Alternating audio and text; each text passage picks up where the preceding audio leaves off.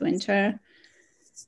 And I pitched that to an editor, and then she was like, but there's already this piece about the dreams of the Nazi era. Why do somebody needs to read about dreams of Iranians? And I was like, it's like saying like there's a love story about like 19th century French people. Why anyone should write love stories anymore? That's astonishing. Yeah, that sounds like that's an editor comment. Yeah, it's already done. What new thing are you offering? And like, well, context, time, history. So what did you do with that piece? I didn't do actually anything with it. Oh, I'd love to see it. I haven't yet been able to like frame it and be able to find my way into it, but I have the material. I think she actually kind of like caused the energy to be deflated. Go back to it.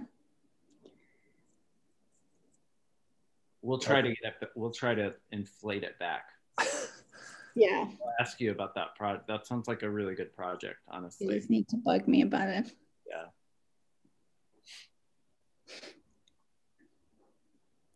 I feel like both of us, Jay, you and I also should just like go in the mode that Brandon is. I really like that visual aspect of like darkness and faith. Your visual screen is compelling. Yeah. I think we could probably get started because I think we're live at this point. Oh. Yeah. Welcome all for the reading this evening. A friendly reminder that the chat is available if you are sure to type panelists and attendees. Those reading as well as those attending will be able to view and see the chat. Tonight's reading is a rescheduling from yesterday. I think it's important to note as a historical moment, I'll just contextualize that during the 4 years of the Civil War, the Confederates never got closer to Washington than Fort Stevens. That is until yesterday when insurrectionists paraded through the US Capitol building carrying the Confederate battle flag. If we can remember and understand that history, the implications, consequences, further lack of safety that means for certain bodies in this particular country. Tonight, we're going to be blessed to have the words, vision, and work of Pupe Missaghi, Jay Ponteri, and Brandon Shimoda, who will be reading in that order. So I'll read bios and then transition to our readers. Starting with Pupe Missaghi, who is a writer, a translator, both into and out of Persian, an editor, and an educator. She holds a PhD in English and creative writing from the University of Denver, an MA in creative writing from Johns Hopkins University, and an MA in translation studies. Her debut novel, Transrelating House One, was published by Coffee House Press in February 2020. I highly recommend it. Her nonfiction, fiction, and translations have appeared in numerous journals, and she has several books of translations published in Iran. I'll Be Strong for You, her translation of Iranian author Nassim Marashi's novel, is forthcoming this spring 2021. As an editor, she worked for many years with Asymptote and is co-editor of Matters of Feminist Practice from Belladonna Collaborative. Besides being a faculty mentor for PNCA, she is currently a visiting assistant professor at the Department of Writing at the Pratt Institute, Brooklyn, at the BFA and MFA levels, as well as a writing consultant at Baruch College, CUNY, New York. Please share warm, positive energy into the chat for Pupe Missaghi.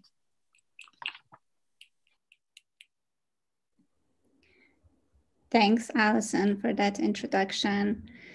I'm going to actually read from a work in progress that is not even yet finished. And I'm going to read from the opening pages. To give you just some context, this is a novella. It's going to be all monologue, hopefully all one paragraph. And it's a woman who is giving a tour to this project that she has imagined, created, and brought to the world.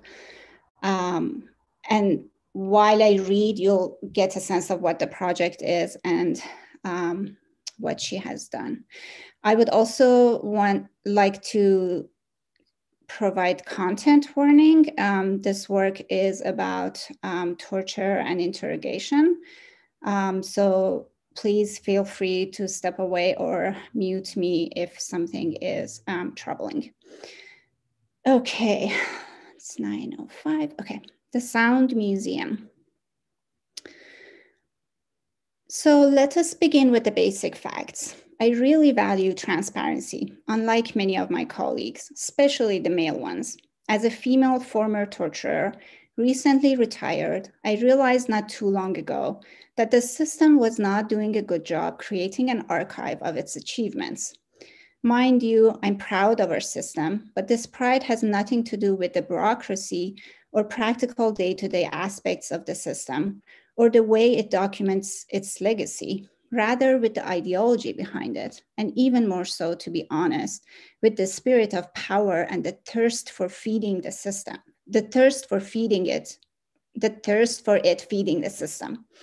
The spirit of power and control, and who would not want that, especially if you're a woman within a patriarchal system, right? I did my best in my later years as a senior member to shift the gender balance of our workforce and train and put to work more women. I have many success stories, especially with using women for interrogating the male prisoners who, so full of themselves, never thought a woman was manipulating their male ego to get what she needed, to help support the goals of our system. But all that is to the side. Maybe I'll tell you about that aspect of my achievement later. Back to the main point. Unlike many dictatorial and totalitarian systems historically and across the globe, ours has not been doing a good job of documenting and archiving our interrogation and torture methods. What a loss, right?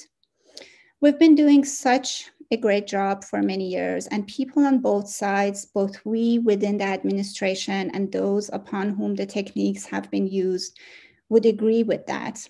I'm sure many would testify to that if needed, or I guess I should say, if allowed. I began to notice at some point that even though most of the administrators and the directorial force shared the goal of bettering the system continuously, we ended up doing lots of trials and errors or repeating ourselves or past methods because of this lack of systematic scientific passing on of knowledge amongst ourselves. So I began taking notes after my own sessions or while observing sessions led by younger team members for whom I was the supervisor, or talking to colleagues during our breaks or our rare shared meals or outings for side undercover projects. Those colleagues, of course, who did not mind sharing their knowledge. Yes, bragging they all do, but really looking at what they were doing to understand the patterns and trends and else, or being willing to share their experience in order to teach someone else something, no, that's not a thing, at least based on what I've seen. Though I wonder whether that too has some gender issues behind it, the male superiors not wanting the women to know their secrets of success. Though I've seen enough of that behavior amongst groups of male colleagues as well. So I talked to those who were willing to be more observant and then pass on small bits and pieces of their knowledge. I began with these unofficial procedures, and then my interest began to grow. We definitely had learned and continued to learn from our coworkers around the world, though I'm aware that each country, era, situation, or even type of prisoner demands their own set of rules and regulations. But still, we all learn from one another. We are in the age of globalization, after all, though I think with regard to torture, we have always been globalized, based on what I've read about it over the years. Anyway, at some point I realized we needed a museum, a kind of archive museum learning center. And I made it my personal goal to be the leading figure pushing for this and making it happen.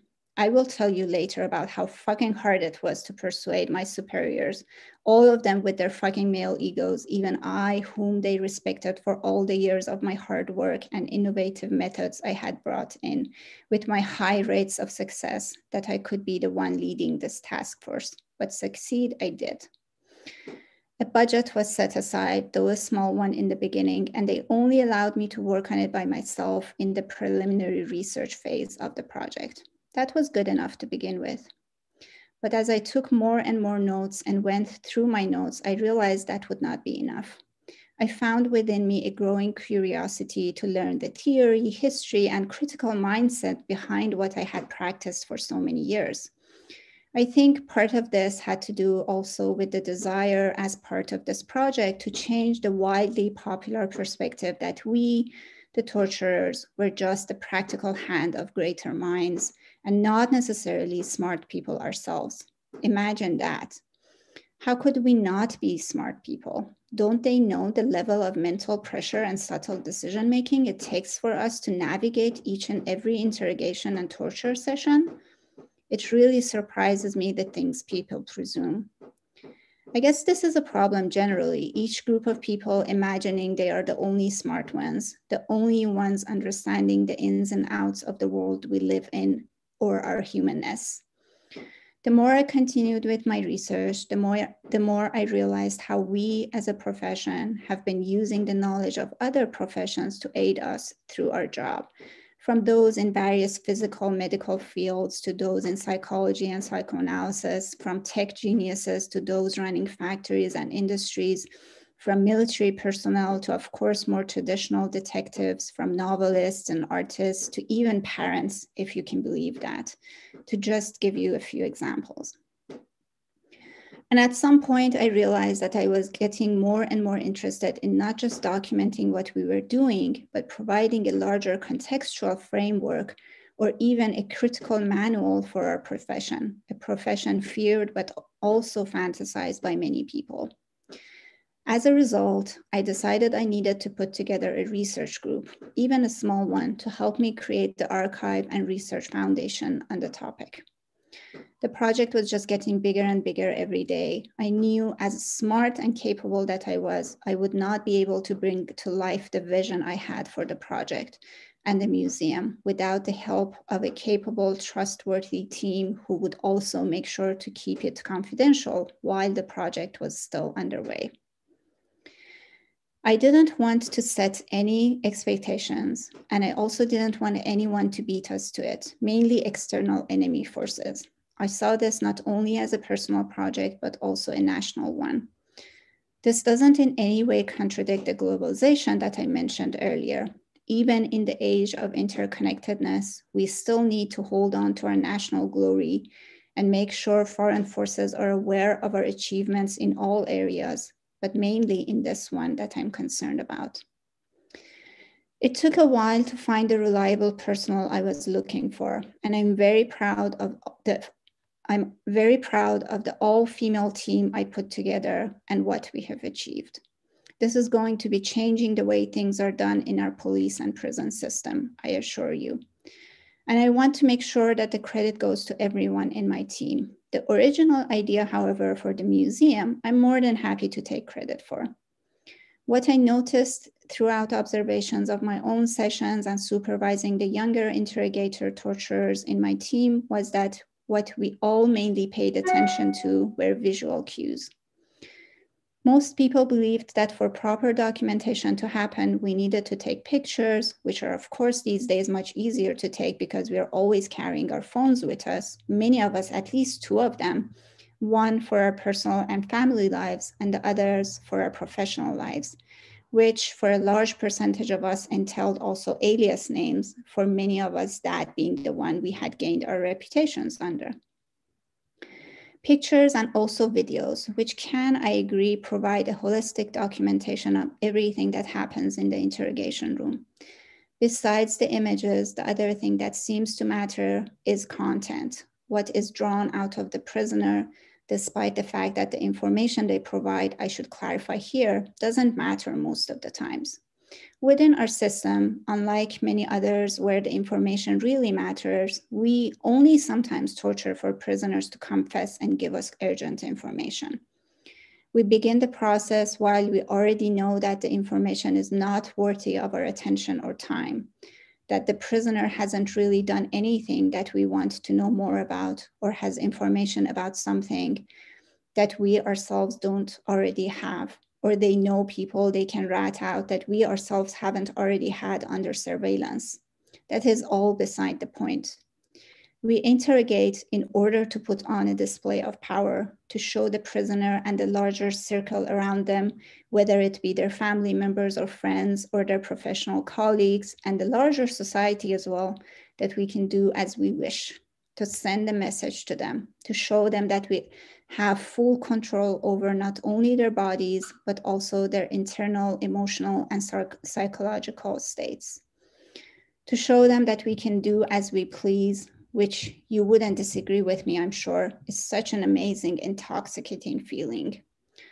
As I was explaining, what I noticed was that for documentation purposes, most often my team members would pay attention to things like lighting of the room, the sitting or standing situation, temperature of the room, what we could do to the prisoner's skin or their skulls, body language, the way they would budge under different kinds of instruments we used, and stuff like that.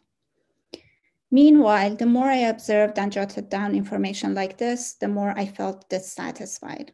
I began to feel there was something amiss. I agreed that kind of information was useful, but somehow I felt it didn't go to the heart of the matter. It didn't seem to achieve the effect I was hoping my dream museum would have. I kept thinking about how the way we have presented our field to the public, they often remember having seen a torture equipment or objects from Middle Ages kept in museums here and there in the world, or images of which, images of which abound on the internet. Or they have heard about interrogation techniques based on what I've heard from friends and family outside of this profession, mainly in the context of the American achievements post 9/11 and the Abu Ghraib prison. These anecdotes people recount, interestingly, focus on what the interrogation and torture system is doing or aiming to achieve. We, the torturers and the interrogators, are the subjects and the focus, which, just to clarify, I'm not against at all. What I'm saying is this is not what I felt interested in for the museum I was working on. I valued that for the research compendium to put together expansive material and methodology to hopefully leave behind a guideline for future generations. I valued that for the research compendium to put together expansive material and methodology to hopefully leave behind a guideline for future generations. There's also already another kind of narrative present in what the general public have heard and remember of torture, and that is narratives offered by prisoners' memoirs sharing their memories of imprisonment, interrogation, and how they broke down or survived through it all. Again, I totally see why they are important, even to us, in the sense that they confirm our power and our uniqueness in the way we handle things. I kept collecting and asked my team to collect all types of survivors' memoirs beside the technical information of instruments and methods we have been using. To clarify here, I also want to make sure there is a well-detailed account of the process behind this project, where it began, the stages it went through, and how it came to fruition. Another point was I wanted the project to not only be informative, but also creative, a unique way of approaching the topic. Be creative so that we can reimagine a new relationship to this industry, or I rather say to the arts and crafts of torture. One day I was looking at the artworks of this Iranian artist in exile, Siah Armajani, who I think passed away just recently, and I came upon a piece called Sound Towers. Let me show you a picture. It might not look like anything special, but the concept and the title of the piece stayed with me. It's strange how we find inspiration in such odd places and how our innovation relies so heavily on a combination of our intuitive decisions, systematic investigations, and the bettering of the systems we work with, as well as on keeping ourselves open to synchronicities and what the world puts in front of us.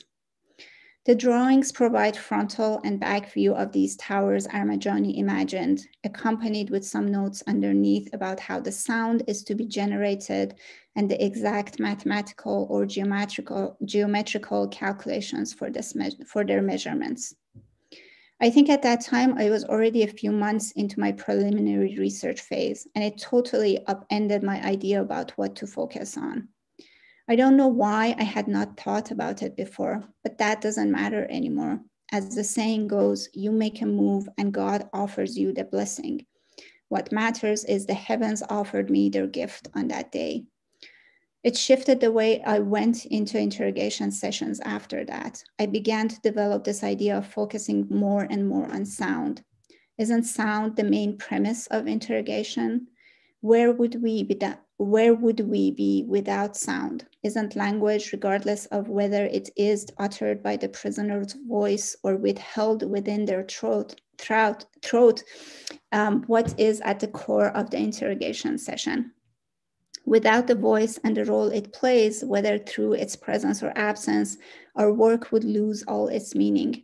So why not just focus on that aspect for our museum and make the audience interact with the records of the sessions through the sole medium of sound?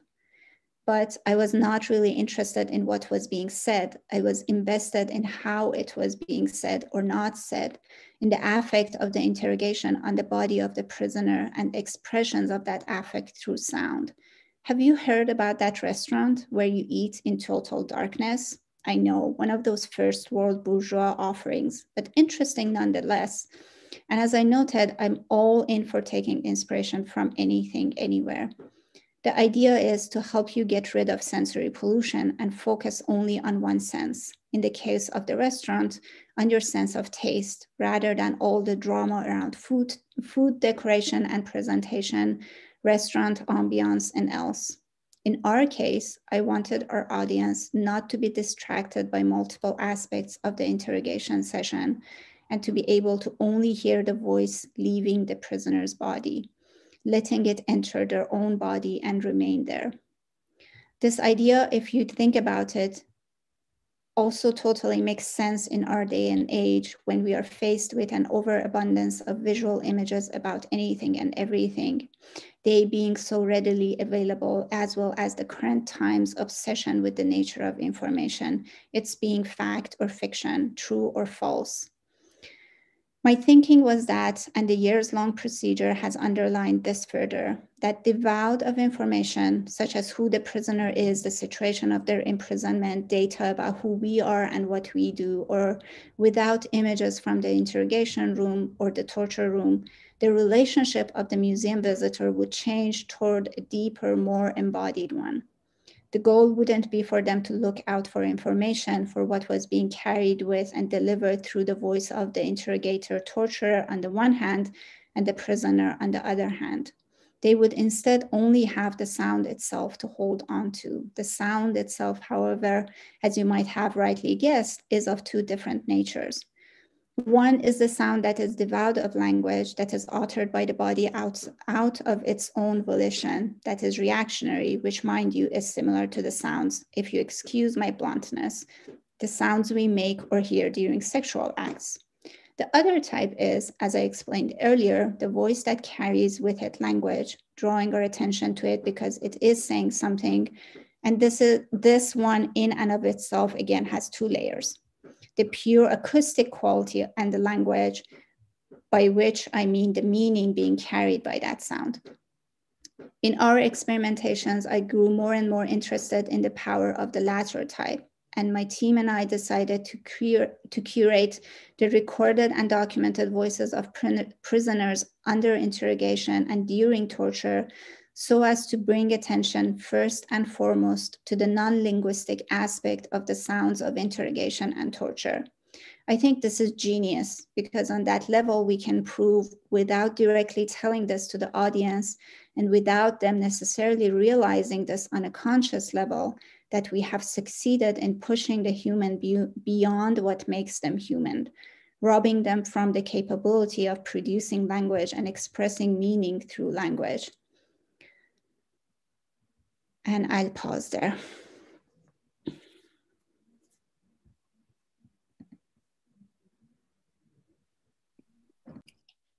The Sound Museum. I really value transparency. All of them with their fucking male egos. How could we not be smart people? A display of power, to send a message, to show them we can do what we please, to leave behind a guideline for future generations. Where would we be without sound? Have you heard about the restaurant where you eat in total darkness? The sounds we make or hear during sexual acts. Thank you so much, Poupée. Please feel free to share love, warmth, reflections into the chat for Poupée. All right, next we have Jay Ponteri, our director. Jay Ponteri directed the creative writing program at Marylhurst University for a decade, from 2008 to 2018, and is the author of Dark Mouth Strikes Again and Wedlocked. Lobe is a forthcoming title from Widow and Orphan House in this summer, June 2021. The recipient of the 2013 Oregon Book Award and the Frank Waters Fellowship, Jay is also the founder of Show Tell, the workshop for teen artists and writers. Jay serves as an instructor at Literary Arts and on the advisory board of the Independent Publishing Resource Center, IPRC. Please welcome Jay. Thank you, Allison. Thank you, and awesome reading, Poupée. So I'm just feeling really grateful to be in this community right now. And I just would like to thank everybody out there who's listening. I have a book called Lobe that's coming out. Lobe is sort of a form that I think I received. And it's just large, sprawling on paragraphs of text. Mainly describing whatever is kind of passing through me. So I don't consider it a stream of consciousness, but I think of it as close interior writing. Some of the pieces are actually kind of essays, and the one I'm about to read is a letter. And it's the coda, it's the book's coda. So I'm calling it Loba. And it started as a text message to my son, Oscar. So it's for him. Dear son, oh, I'm sorry. I got ahead of myself. I wanted to share just a couple short sentences by Cecilia Vicuña and Atul Adnan. This is Cecilia Vicuña. Words want to speak. To listen to them is the first task. And then Atul Adnan. She's living. She's still with us. She's right now. She's living in Paris or France, Paris, France, or somewhere outside of Paris. And I just am amazed that I get to be a writer when she is a writer and a painter.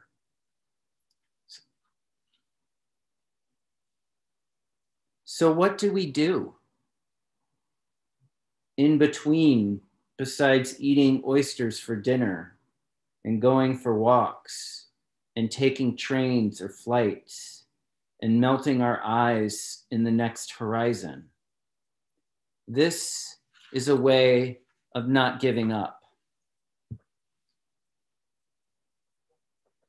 Dear son, if you look down at your feet, will you see my pair of blue socks? If you see blue socks on your feet, you might actually be looking at my favorite pair of socks ever, which seems fitting, pun intended, because you are my favorite human being ever. Son, do you feel their perfect fit, that weave of fabrics stretching and pressing in, not constricting, not loose, but flexible, a shapely garment revealing the curves of your ankles and feet? And that blue, a mid blue, an azure, not dark or royal or baby, some cream mixed in to lighten without muting or softening. This blue of a sky of the sea's surface through which sunlight beams, numinous blue of the spirit world, all the invisible beings nudging in around us and speaking to us with their not words. Dear son, do you realize that your feet have become transmitters receiving dispatches, blue speckled, sparkly floating matter from the netherworld flowing within, around, and beyond us? Have you noticed your body's sudden lightness? Are you floating? Have you become a human hovercraft? Are you flying across the earth? Dear son, I'm missing you. I'm missing my blue socks. I'm not missing you wearing my blue socks because you're wearing my blue socks. Dear son, I believe in you. I believe in your being, all the ways you are, loving, humble, courageous, silly, sardonic, guided often by curiosity. You are not a stranger to loss and the ensuing grief, to instances of zigzagging uncertainty, along with attending forms of agitation. I witness you encountering the reality that so many humans don't quit violence. You allow the divided world to enter into your being and you sit with it. You run with it. You run through it. You're a long distance runner, dear son, a runner of growing distances. I'm so proud of you, whom you are, whom you're becoming. You're with your mom today. She has driven you to the coast for a cross-country meet. You have become accustomed to our family structure, to switching between us, to moms, then to dads, what I call the 2-1 structure, like a straight line that also exists within a ghostly triangle. The triangle exists and doesn't, flickers on and off. I'm here, we're texting each other. You're with your mom, wearing my blue socks. Your mom will drive you to my place tomorrow. The triangle feels ghostly in that it exists also as a memory of the three of us sharing space-time as a family intact, the continuous reshaping of the family archetype, parents holding each other, holding their child, a hold, holding a hold. When you remember the three of us, you feel at the same time the ghost of the family whole and its break, what once existed and what no longer exists. We continue to process together and separately the pain from that break. Your mom and I transform our grief into a loving friendship between co-parents, exposing you to one among many ways love reforms itself, that reformation holding space for you to live your life without worrying about ours, space for you to individuate, to begin to know, separate from us, all these emerging selves within you, to see and feel your multiple selves as distinct from how you know us and how you feel known by us. You are an actant, an action verb, a human being in motion within the comments, which is to say, your choice to wear my blue socks differs from mine, no longer a choice. Perhaps you're turning yourself into a sunlit swimming pool. That sun, the center of our solar system, a massive conflagration, is a near perfect spear of hot plasma whose radiating energy keeps us alive. Perhaps you understand we are all bodies of the same water. That's Vicuña. Perhaps you understand the ghostly point of the triangle also exists as an extrapolation, a distinct, familiar possibility, a point of actual connection. As you and your mom drive to the coast, you both can imagine me in my apartment with Mo the pug, or at school, or at the cafe. You know not only that I'm holding the two of you in my thoughts, but that I exist as an eventual destination, a space to which you return. You open the apartment door and you say, hello, and I answer back, hello. We locate ourselves by locating each other. Not exactly echolocation, but echolocution. Are you here? I'm right here. This perforated triangle existed long before our divorce, taking root within some fundamental decisions we made around raising you. Rather than being shuttled off to daycare we could not afford, you'd hang out with your mom in the mornings while I worked. At noon, I'd rush home, your mom and I passing each other as she rushed out the door. And she'd work afternoons and evenings as you and I would walk the alleys of our neighborhood, play at Alberta Park, read books at the cafe. At home, I'd put on silly puppet shows with a dodo bird and squirrel.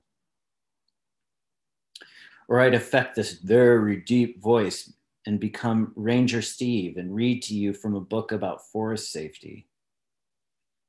Later, preschool years, I'd work jobs at which you could accompany me. My coworkers loved playing with you, brought toys for you, photos of you writing on the whiteboard or arranging pieces of your wooden tracks into a winding course.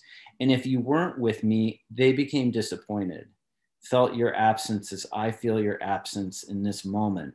Or absence is not exactly the right word because you're there, not with me, but within a discernible space, a home space at the edge of the rainforest by the sea. You and your mom eventually heading back to me, wearing my blue socks. Honestly, the best pair of socks I've ever owned. Dear son, do you know that I make specific plans to wear those blue socks?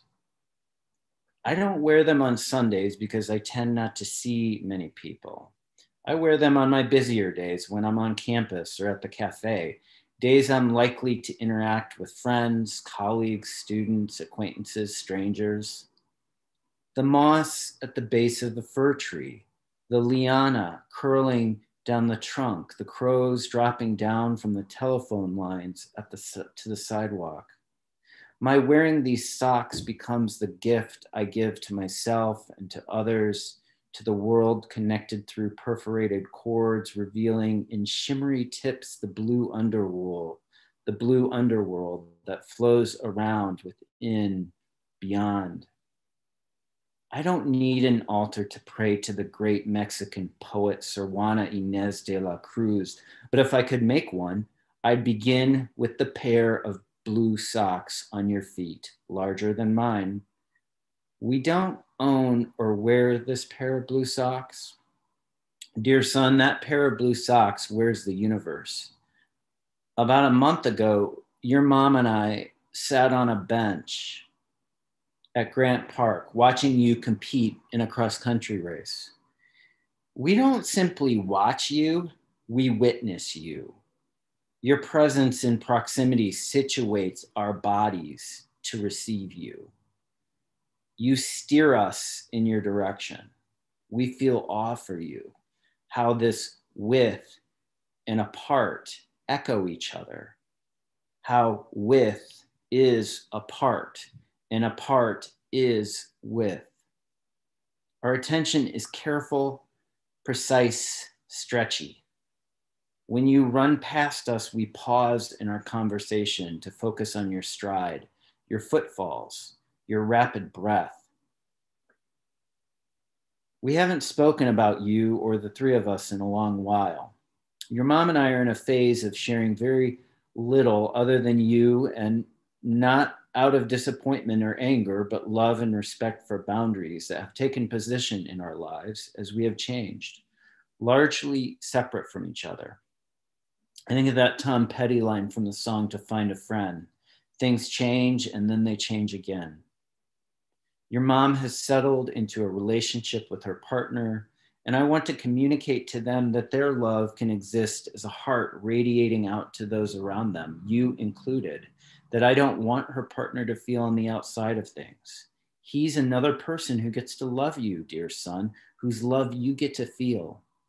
In other words, I don't want to take up any undue space in your mom's life. We share you. Your mom and I sit on this park bench, and you're running by as I tell her that I've been experiencing these forceful waves of grief over the loss of your childhood. The fact that you're leaving us for college in less than 3 years. These waves of grief rising through my chest into my lungs and throat and sucking up all the breath and language. And I feel paralyzed, chest punched, as if I were tilting over a precipice, and my only release is to begin sobbing. I tell your mom about the incident a few weeks ago at a different park, Alberta Park, the very park to which I'd carry you strapped to my chest in the baby Bjorn to play. Later, we'd walk slowly together, holding hands, surmounting the curbs together. And later, I'd watch you run ahead to the street corner. The race had not yet started. I sat on a park bench next to the play structure and across from the swing set beneath these massive Doug firs. Dappled sunlight moved in flashes over the knotty protuberances on the lower part of the trunk where branches had once sprouted and grew, then shed as the tree grew taller. I looked around for you. Your team hadn't arrived yet. We were meeting here, which is to say a vehicle separate from mine was taking you places. We were now arranging our own transport. Grief overtook me. After I sobbed, I felt not sad or angry, but incredulity and despair. Despair is sorrow walking up to the edge of that precipice over the fact that I was not standing at the play structure, arms outstretched, guiding you up the rope ladder or up the slide. You didn't want to slide down as much as walk up. That we were not touching, that you were not a little boy discovering the world with such expansion, wonder, apprehension, playfulness, wildness of imagination and of curiosity, fear, the child who just wants to know how everything works.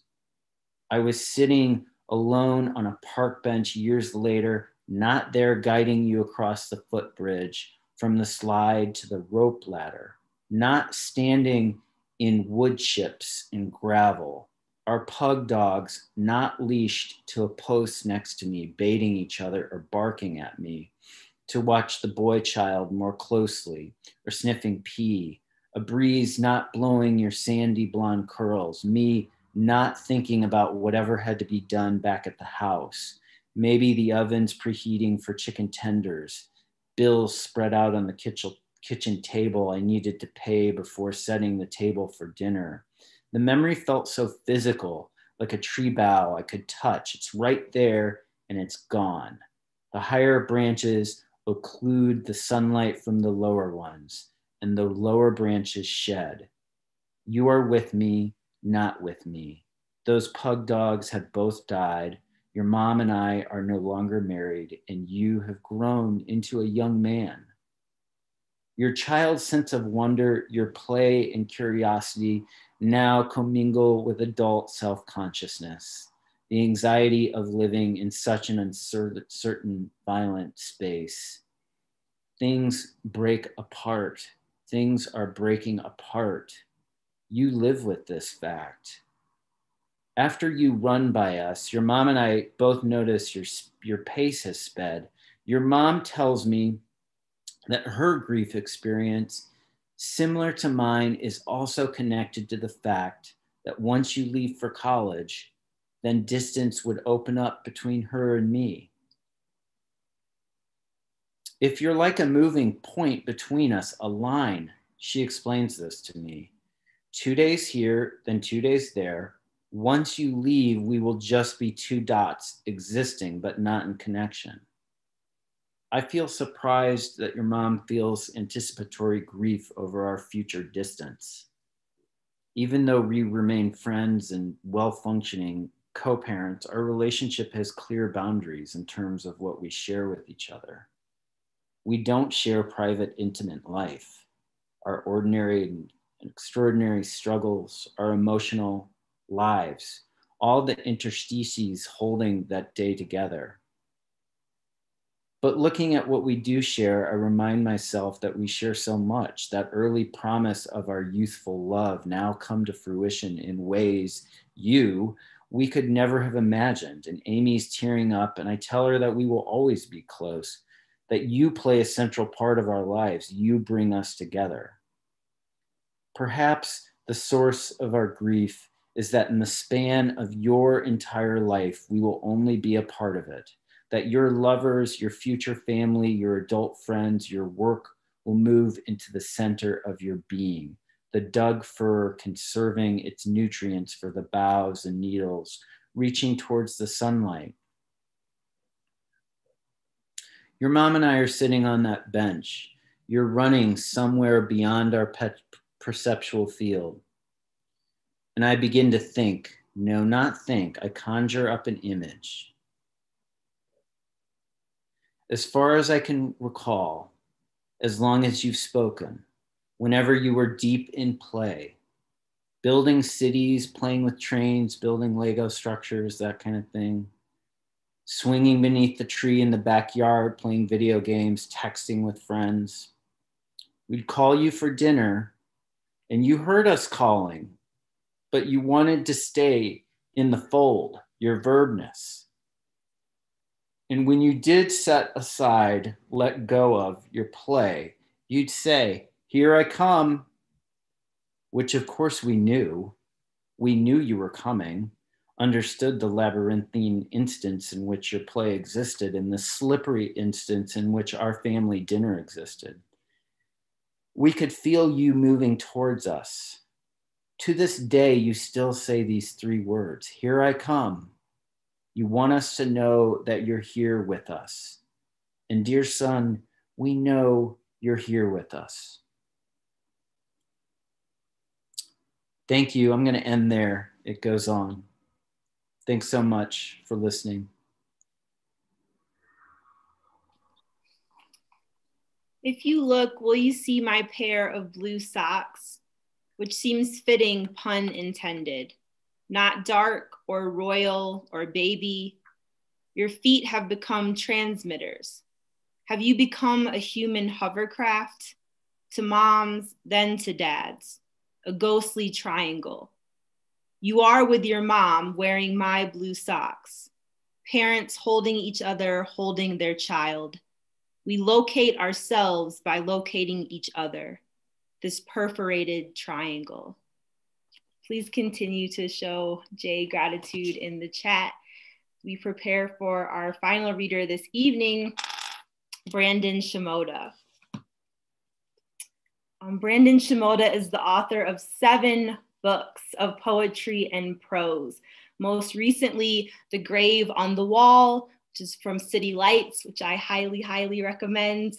I turn often on page 90 is the sentence, the Peace Museum and the War Museum are the same museum. This book received the PEN Open Book Award. Brandon's forthcoming book on the afterlife of Japanese American incarceration received a Whiting Award for creative nonfiction and will also be published by City Lights. In addition to PNCA's program, Brandon also teaches at Occidental College in Los Angeles, and he resides or lives in Tucson, Arizona. Please show warmth and love to Brandon as he takes the virtual Zoom microphone. Is that me? Uh-huh. Thank you so much, Allison. I can't imagine having a father who would write about me, Jay. And certainly not so tenderly. Was Oscar listening to that? He's not in the other room. Very grateful to be sharing the screen with Allison and Pupe and Jay.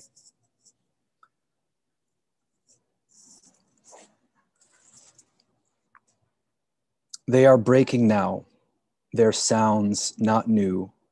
You have heard them. So familiar to you now, could you ever forget them not in your dreams? The consequences of the sound, the breaking. That's Teresa Ha Kyung Cha from Dictate. I have wanted to be a sieve. I have wanted to be an anechoic chamber and reflect back to you no sound, but for the quiet rush and thrum of your own nervous blood. That is Dao Strom from Instrument. Before the wind had a sound, before the moon had a name. And that is Allison C. Rollins from Free Radical.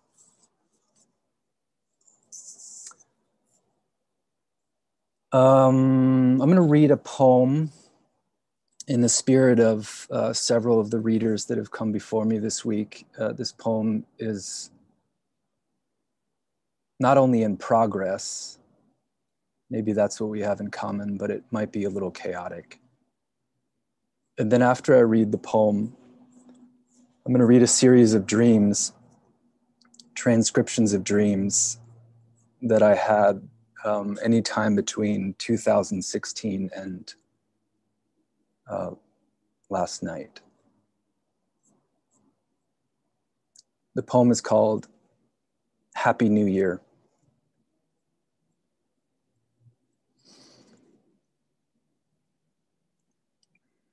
I wrote a poem for the 20th year in a row. It was the same poem, so I thought I knew what I was doing. This time, though, the poem had a conductor, like a host, a young child who invited me to write the poem in her house. Her house was covered in mourning dove feathers and shit that she had not cleaned up. I don't know how, she said, and I don't have the time. I'm giving it to you, she said. The time, knowing how, the haze of mourning doves, was it wealth?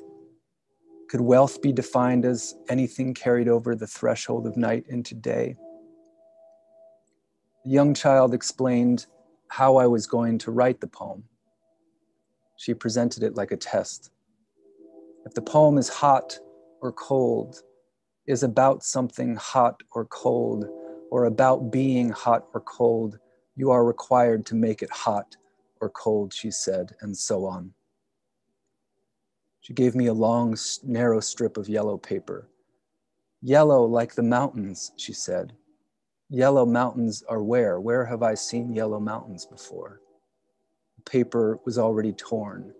The young child was already gone, but I could hear feeding and could feel in my right shoulder something like candy, but liquid, turning into magma and ice simultaneously. I sat down among the feathers and shit, and neither hot nor cold started writing. A shrine burned down, I wrote. A shrine burned down and was replaced with a shrine, identical but empty, but for the aura of a tree in the shape of smoke. Photographs of the dead once grimaced from the walls. The dead, a perfect instrument, were pitiful in their performance, could only scratch a simple shrine in a prism, a replica of a circumstance. Not even the mountain in the sun of which the shrine was once a complement seemed alive. I approached the altar, colorful with photographs of people I did not know, would never, but now I had seen them, as real to me as people I see but do not talk to, are alive, loved, deserve to be visited. Strangers go all over the rainbow, never settle, do not situate before the gaze of one particular stranger. The dead were not gazing, they wanted it to be over, their reflection to be stronger, like a lunar sound, materializing a hymn of thanksgiving to the missing. Living, the living are late, always clutching their face.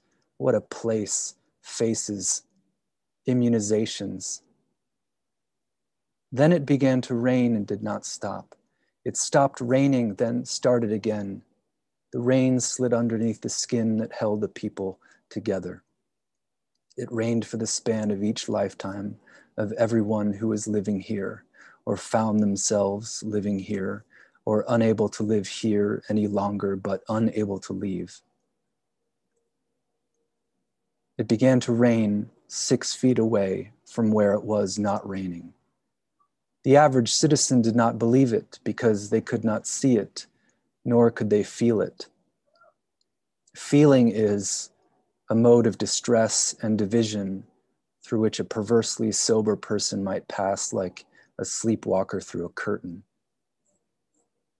Then a bell rang all night. It rang all night.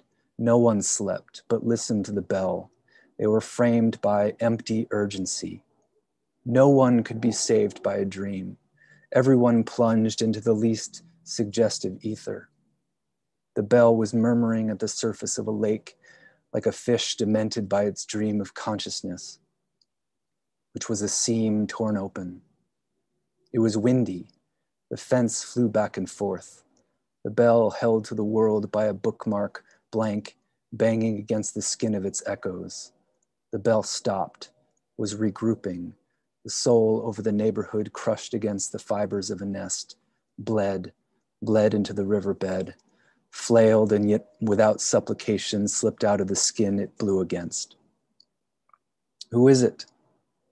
Who is at the gate? Who is at the door? Someone who is hungry, who wants me to be hungry?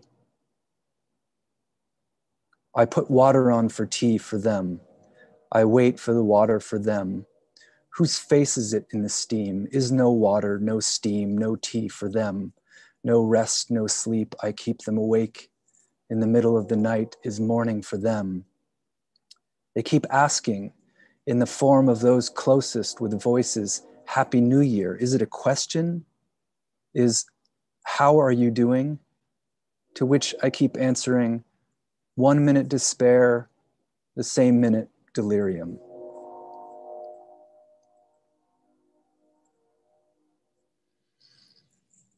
Are you all out there? It's dark out here. Oh, hi. Hi. There you are.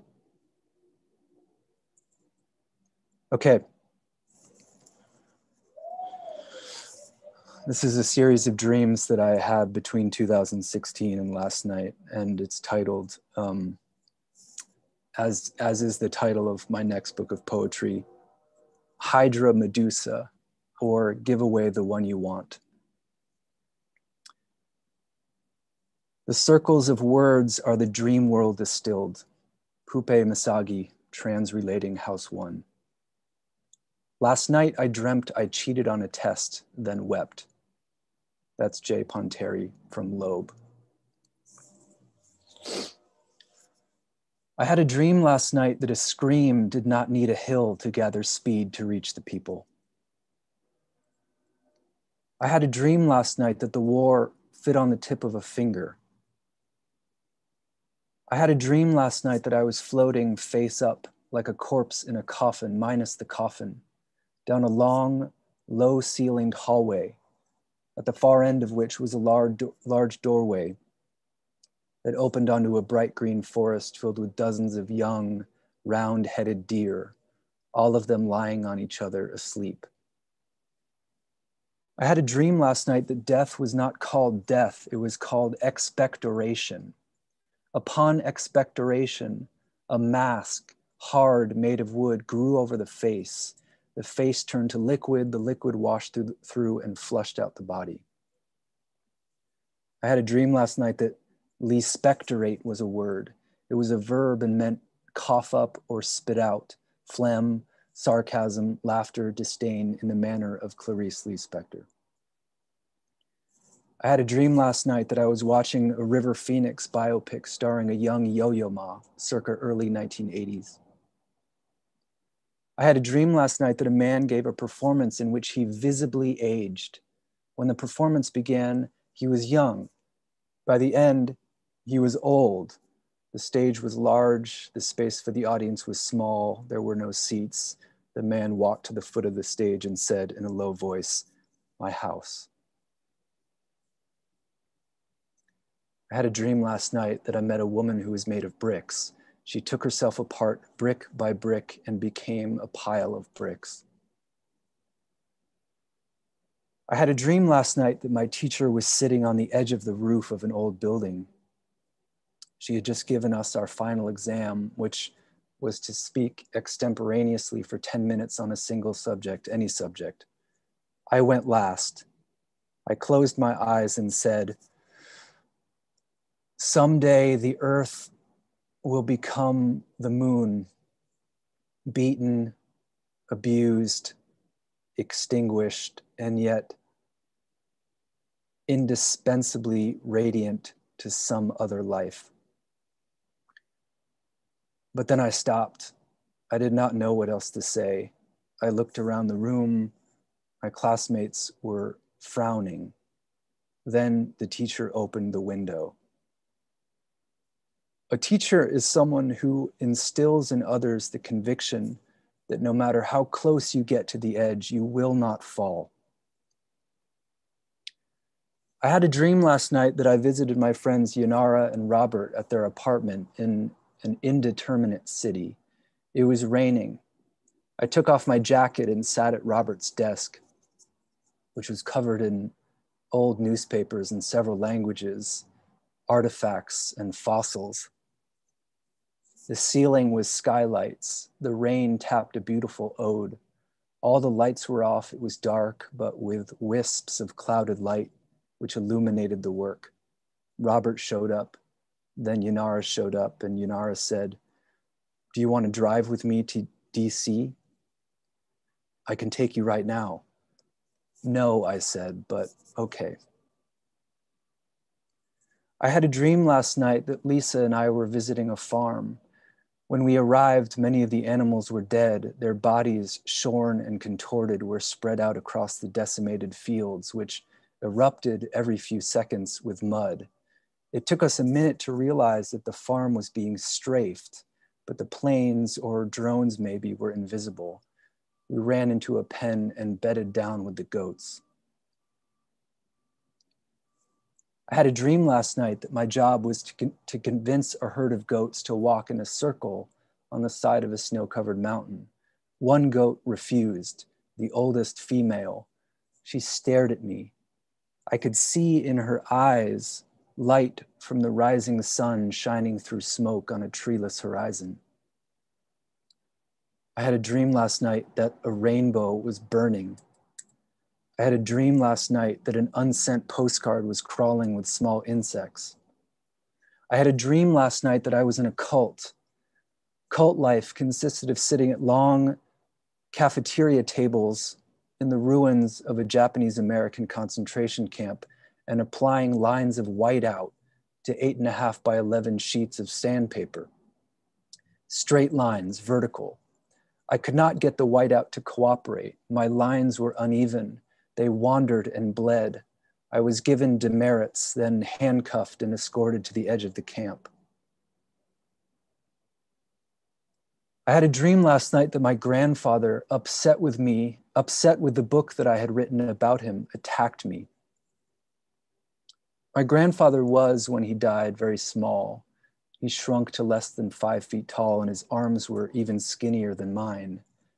But he had the fortification and the force of all our dead behind him, and they too were upset with the book I had written, so his attack was their attack. I should have given into it, because if their attack was sincere, And if it satisfied the extent of their being upset, then I would soon be joining them and become part of that force. And yet I tried to escape. I ran into a building. There was a cafeteria. People were eating at long tables. The tables had wheels. My grandfather, catching up to me, started pushing the tables with the people still sitting at them. He started pushing the tables into me. I laid down on the floor, hoping the tables would pass over. I had in my hands, with its spine against my neck, the book I had written about him. I had a dream last night that I took my daughter to visit her great-grandfather's grave. When we got there, his grave was gone and had been replaced with an obelisk inscribed with the words, Hydra Medusa. My daughter sat down in front of it and closed her eyes. And this is the final dream. I had a dream last night that my grandmother on her deathbed pulled me close to her face and said in a faint, half-broken voice, "Give away the one you want."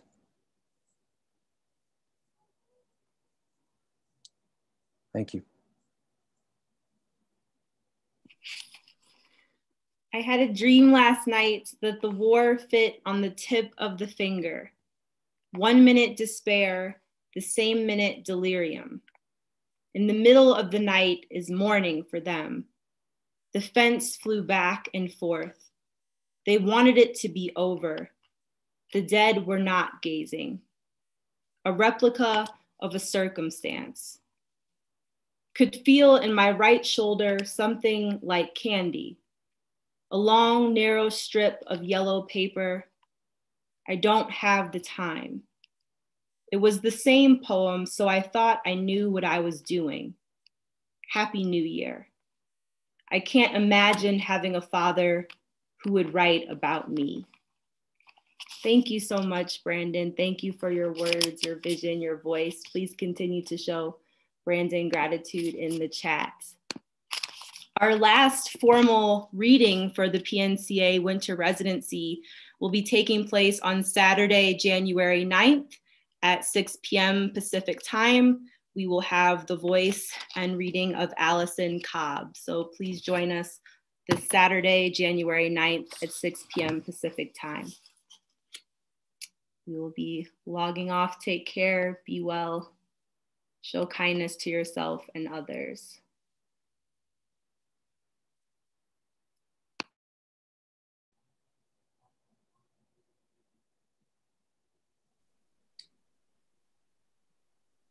Thanks, you guys. Yeah, thank you, Brandon. Awesome reading. Yeah, Great. you too. Pupe, awesome.